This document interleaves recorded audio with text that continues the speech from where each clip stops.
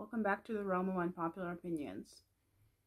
Today I will be doing my October TBR and I hope you enjoy it because a lot of these were catered specifically to have spooky vibes, spooky characters, spooky events happening. I really wanted to amp up the Halloweeny spirit, even though a lot of them were actually just this last weekend. None of them were throughout October, but all in all, this was a pretty decent month reading wise, and let's just get into the video.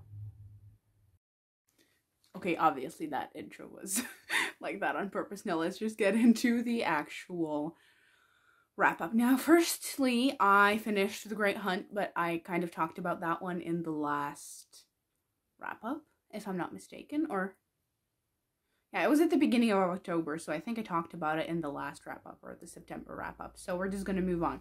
The first thing that I reread were the Long John Silver comics. Now, in order, it was Lady Vivian Hastings, then it was Neptune, The Emerald Labyrinth, and Guyana Capac. Now, I will hold up my favorite one, which is Neptune. This is basically Robert Louis Stevenson's Treasure Island, but sort of an homage to it in graphic novel form. I think this is French. The original is in French. But in any case, I read this about 2 years ago. I absolutely loved it, and now I wanted to reread it because I was, for some reason, really in the mood to read Robert Louis Stevenson's Treasure Planet, which was the next book that I will talk about. So I picked this up first to refresh my memory and get into the piratey vibe, and I loved it so much. Like, the art in this is absolutely stunning. Just to showcase some of it, like, it is just stunning. This beginning frame, I wish, honestly, I could just hang up somehow and frame it. Like, the art is so pretty that it's a little bit rude. Like, I wish a lot of graphic novels had this art style. I'm gonna try and find something else, but anyway, you get the picture. This was translated. I read it translated. Obviously, it's not in English. I'm pretty sure it exists in English, but I think the original is French. I could be wrong, but I think it's French. I don't know what else to say about this. This is essentially about Long John Silver, who is the main, no matter what you say, he's the main character in Robert Louis Stevenson's book, the most interesting character, the one that everyone loves. He is what gray characters should really be, because the modern interpretation of gray morality is mostly they are the worst, but they are the best of the worst. He is just actual gray morality. Like, he makes certain decisions that you agree with, but you also get why it would be gray. Like, he's just a very interesting character. I don't want to get into it too much because next up we have actual Treasure Island, but this is a 4-part graphic novel that I think is really worth it, and I loved it a lot. So I do highly, highly recommend it. And now, just so we can connect it, I finally read Why Does This Sheet Keep Coming Off? This is not good. I finally read Robert Louis Stevenson's Treasure Island. I have wanted to read this since I bought this compendium. This has all 7 of his works, and I read Jekyll and Hyde and Treasure Island. I didn't think I would dislike it because I already know that I love his writing style. He is one of those classic writers who just doesn't care about how he should write because it's not long. He skips a lot of stuff. He gets straight to the point and just says what he wants to say. Like, they're gonna go on a trip and he's gonna be like, anyway, we're not gonna describe the trip. They're just gonna get there. And I adore that. He is my favorite classic author for a reason. I will always love to read him. But Treasure Island, I read that directly after the graphic novel, so it kind of fit. I think I will read more of him, but just not yet, so there's nothing else to say here. This book is very, very concise, in my opinion, and I really enjoy his writing because he is unintentionally funny. Like, sometimes he will just write a paragraph. It wasn't supposed to be funny, but the way he wrote it was funny. Like, for example, when Jim Hawkins is doing something anyway, and he needs to go back to the island, but on the rocks he sees seals, and the way he describes the seals was just so funny. I won't spoil it for you, so just read it, but I don't know. I just love his humor. I love how magical and wondrous he is in so short a time, because he doesn't dawdle. He really doesn't, but he still manages to have a very beautiful writing style. And I didn't know he was Scottish, so that just kind of reinforces the fact that I need to live there, because he's one of my favorite authors now, and yeah, I want to live there. Let us move on. Next up, we have Them by Igor Korde. I think Colm is just the original author of the book. Now, this is the most famous, I think, actually Croatian, like, how do I say it, artist who publishes graphic novels and drawings and stuff. I don't know much about it, so this is just gonna be quick, but I think he's the most famous one, and I'm pretty sure this was actually translated into other languages. I haven't checked because obviously the original is in my native tongue, so I didn't need to. But I picked this up because he is a wonderful artist. Like, he is really a wonderful artist. So I wanted to give it a shot. And I loved the art. I'm going to try and find an example that's really gorgeous. Near the end, there's a seat like this, for example. There. Like, it's actually wonderful art, but I didn't like the story because it's going to be similar to another thing that I will talk about. It's pretty much like mythology, and the way that it tries a little too much to be a story, the way real mythology doesn't. This follows so many generations that you do not care about a single one of them. Like, the art is awesome and the concept is awesome. But since it is actually a story and not mythology, you're supposed to care at least about someone. And I did not care about a single person in this novel, graphic novel, because it's just too quick. You do not have the time to develop any of them or get to know them. So it was emotionless, but I loved the art, which was pretty much the point of reading this. I just would have really liked to actually enjoy the story itself. Now, I forgot to mention, but The Great Hunt and all of the Robert Louis Stevenson work and the graphic novels were all 5 stars. So far, this was not. This was the first 3-star of the month. 3 stars is just fair because it's middle of the road. I didn't love it, didn't hate it, but I loved the art. So I can't really be a 2-star. But would I recommend it if you're foreign? I don't know. Maybe if you want to enjoy the art.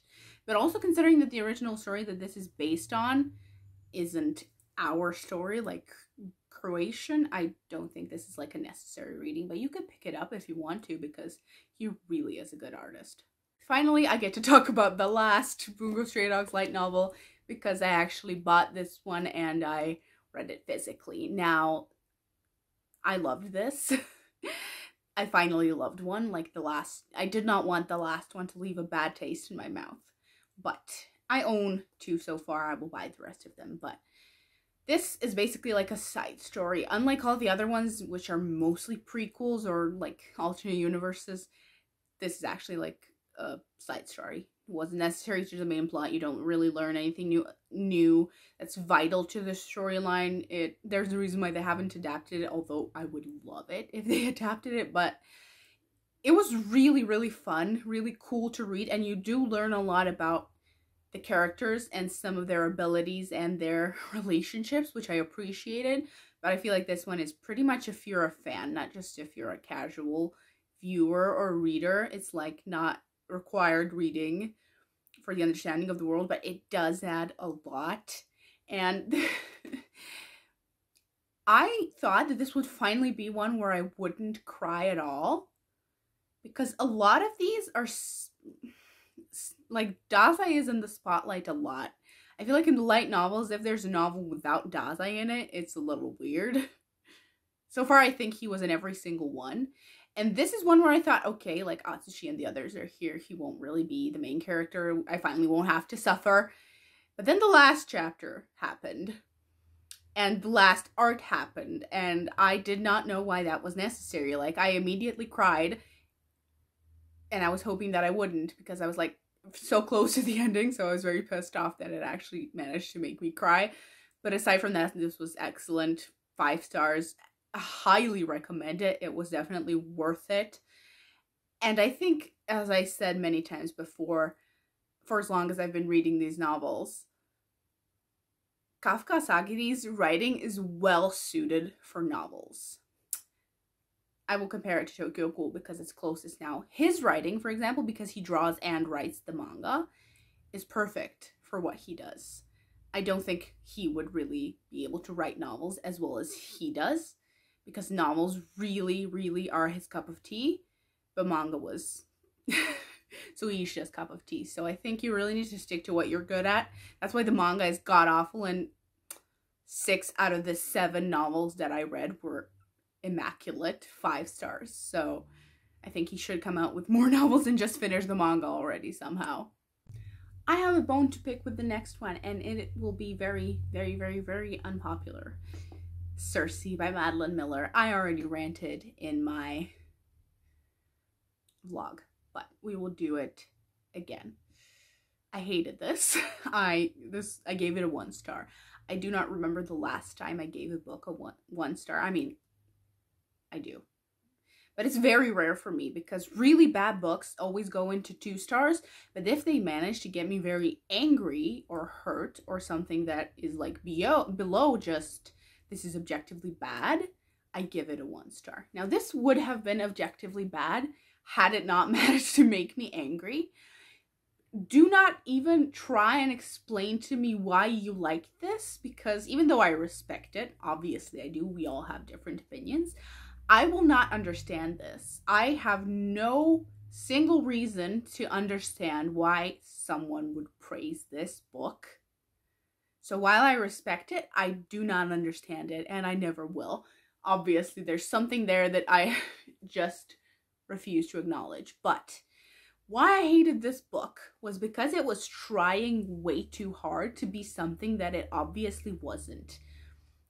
It read like mythology, again like Vam, in the way that you do not care about anyone, because it's very heartless and soulless and just telling you stuff without letting it develop, because she is building this off actual mythology, so she didn't make it up. But it also really tries hard to drive home the fact that this is supposed to be a feminist book, and she managed to make it the opposite. It's very, very, very misogynistic instead. And I'm not usually a person that hates that. Like, hates it so much that I need to stop reading. I don't usually care about it. But considering that I didn't like anything else in this book, it was really jarring. Like, it read like old mythology mixed in with modern crap. And it just did not sit well with me. I absolutely detested it. She uses so many tropes to make women stronger that are just disgusting and frankly an abomination to literature. So yes, I absolutely despised this. I wanted to give Madeline Miller a try because everyone raves about her so much that I thought it fair to try her out. But it just made me angry. It didn't make me feel anything until it made me angry. There were 3 separate times throughout this book, if not 4, where I wanted to just throw it out of the window. I was contemplating DNFing it after like 100 pages or so. Like, there was a particular scene that I did not think was necessary. I wanted to throw it out the window and never read it again, but since it's a standalone, it's easier to force yourself to finish it because I hate unfinished books. Or not finishing books. No matter how much I like DNFing, like, I hate it. And especially if it's a standalone, it's way harder to give up. Like, it's not a series where you get to quit because there's 7 more books until the resolution. I wanted to see how it ended. But when I stopped reading and just skimming to get to the point of each chapter, that's when she lost me. That is when she lost me completely. And that's just not good. Does she write beautifully? Yes. But that is the last thing on my list of criteria that authors need to fulfill. like the actual last. So if she writes beautiful but hollow stories, then I have nothing else to say but 1 star. Will not be reading it again. I do not understand why she is so overhyped. I will not be picking up another book of hers, and if you enjoy it, good for you, but keep that opinion away from me because I will just get upset again. I threw this onto the pile of books that I plan to sell instantly. I can tell that I was ranting about this for a while, but I wanted to be a little concise considering that it's such a beloved book. If you want more details, just go to Goodreads. We finally have something I liked to talk about. That's Tokyo Ghoul Past by Shinto Wada. I think the only thing that was actually by Sui Ishida was the art, I think, at least, if I'm not mistaken. But this is the last novel. Why did I get the last novel? Because as far as I saw, it's irrelevant to which order you read them in. And this one interested me the most, and it was most expensive. So I got that one while I had the discount code on Book Depository. It came a little bit damaged, but we will not talk about that because everything on the inside is intact. So I don't care. I got a partial refund. But this is a novel about...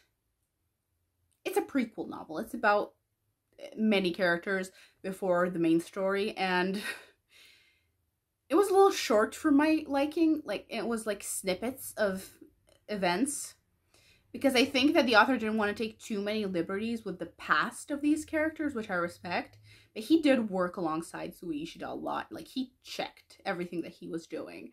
So I don't think he needed to be that careful. I think this could have been longer, but I still enjoyed it a lot, and my favorite obviously was the Kaneki and Hide one. My heart was so full after reading that one. I am not even kidding. I just felt instantly happier.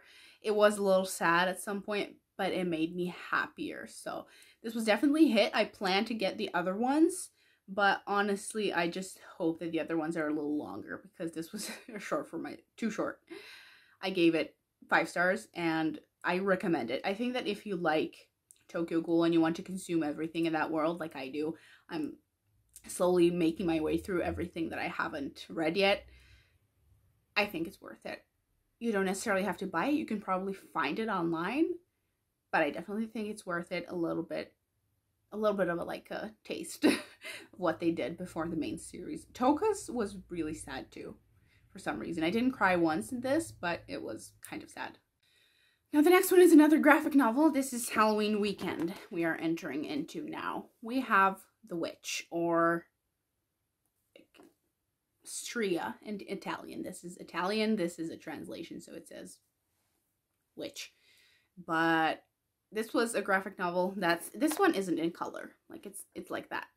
This one isn't in color, but I still really, really enjoyed it. I like graphic novels more than comics because I like stories that like have the end in sight, because it really annoys me when there's like 300 volumes and it's still ongoing. Wrap it up. There's a reason why Supernatural is something that I never finished.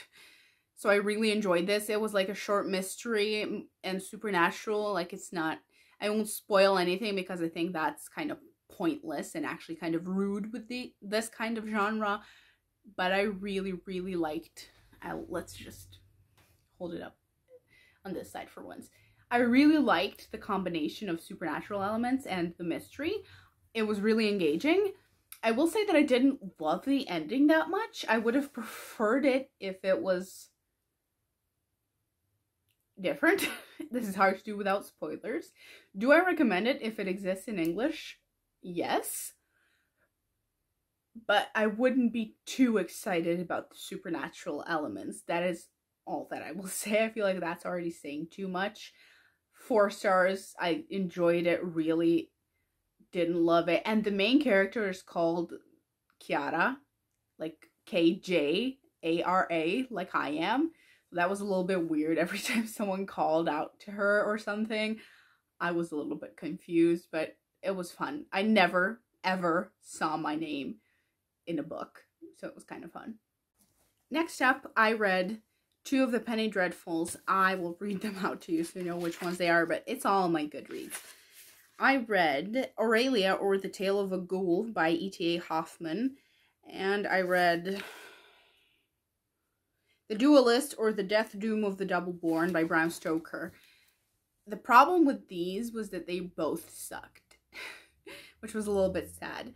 Aurelia was so underwhelming, it wasn't even scary. Like, the ending is maybe a bit spooky, but not really what I wanted for Halloween. Like, it was a bit lame, if I'm being honest. So that wasn't really a hit.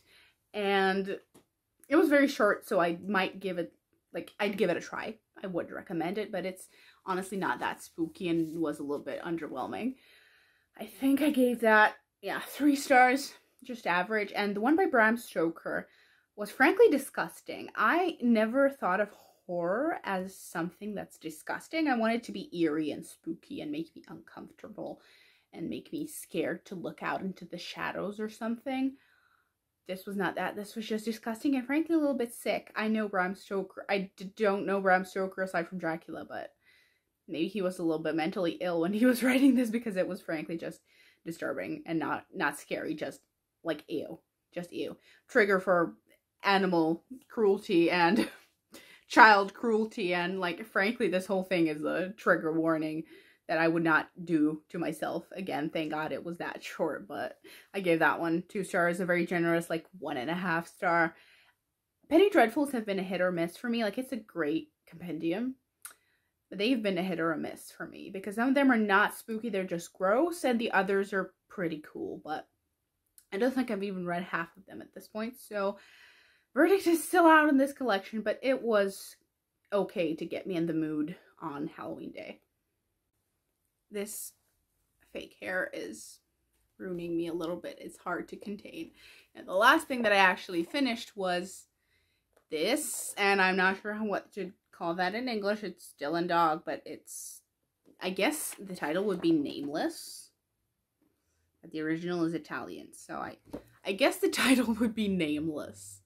This is one of the longer volumes. I've never read Dylan Dog before, but I mean, this is all of these graphic novels and stories are all my dad's collection. He collects graphic novels, comics, and all that kind of stuff. Like, he has an entire room of it, so I sometimes go there and steal something or ask him for a recommendation.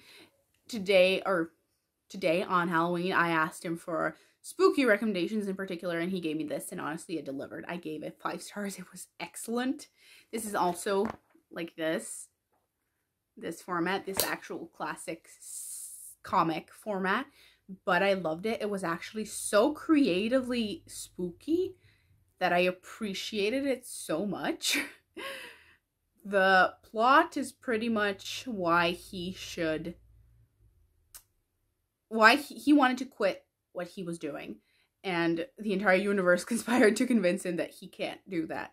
And it was very creative, in my opinion, how they did it, because the different jobs that he applies to and how they pull him back in was really, really fun to read. So this was definitely a hit. And if you can find it somewhere, like a lot of these I read in my native tongue, which is very rare for me, but because a lot of the comics that he has are in our native tongue, because none of us read Italian aside from him, so why would he buy them in Italian?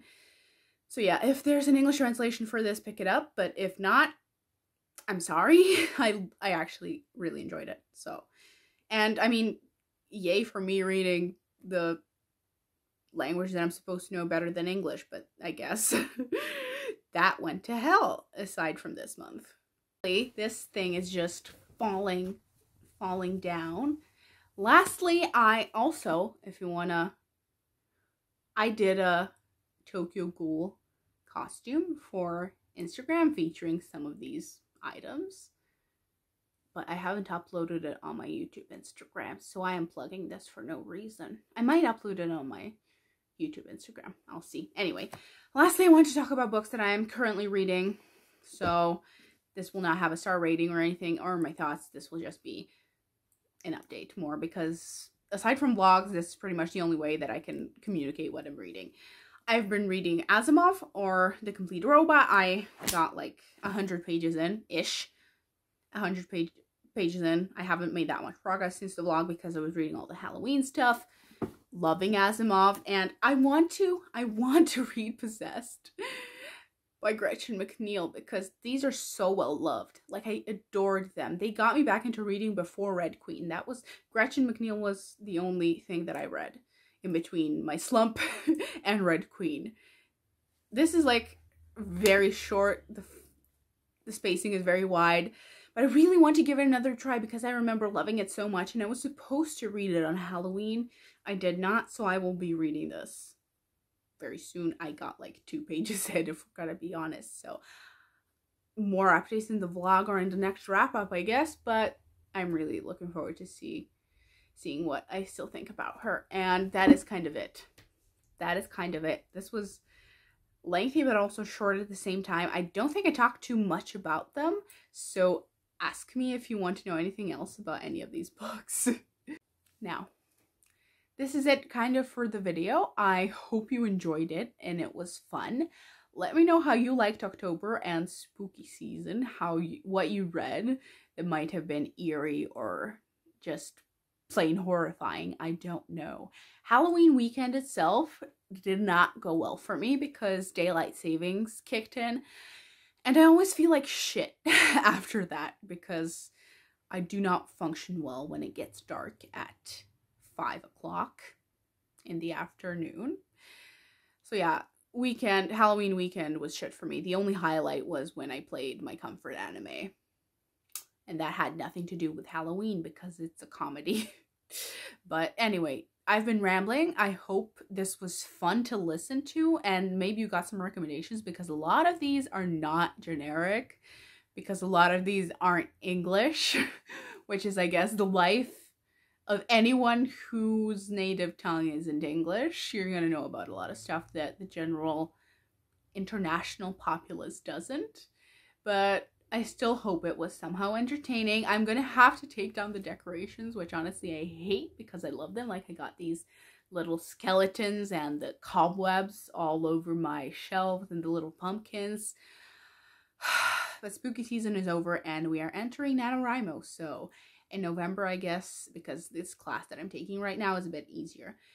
In November, expect a lot of writing updates, writing vlogs, maybe even a writing advice video and other random videos, but NaNoWriMo is gonna kick me in the ass. So in any case, good luck if you're participating. Let me know what you read in October, and I will see you in the next video.